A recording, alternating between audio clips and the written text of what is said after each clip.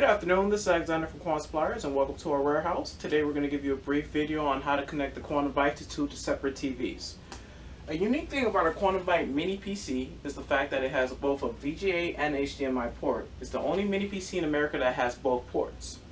Using both ports you can connect both TVs. Currently we have it set up to one TV via HDMI. So when we go to our graphic properties and you go to display, you only notice that one display is there even though both cords are plugged into the Quantum Byte. That reason is because you have to restart it once you connect the second display.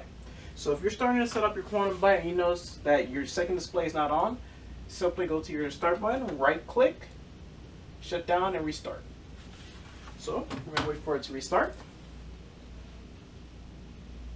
And now it's slowly starting to boot up. And having dual display is great for a small business or if you're setting up your office. And don't freak out if you don't see the Intel logo on the second TV. It should come when it boots to Windows.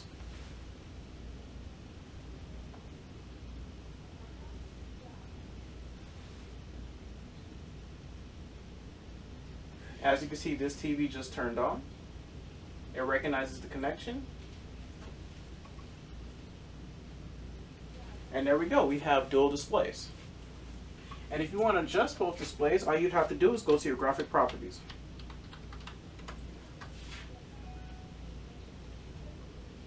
And you can go to your graphic properties by right-clicking, clicking screen resolution, and you'll see that it recognizes multiple monitors, and you can have it duplicate or you can have it extend.